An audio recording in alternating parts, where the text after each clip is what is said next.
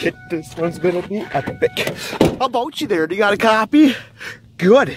Today's Up North Weather Report is brought to you in part by Kevin Zimski. He's a really good friend of mine, one of my best friends in high school. He's got a lot of nicknames. He goes by Zimrod, Kevo, Grendel, Rat Horse. You name it, he claims. That's about 1/10 of what we called him in high school.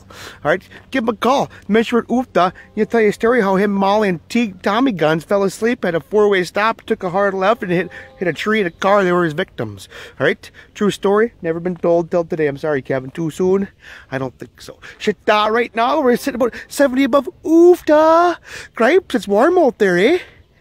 It's a good day to go to the races today and watch hashtag KMFK Racing, turn left and win. All right?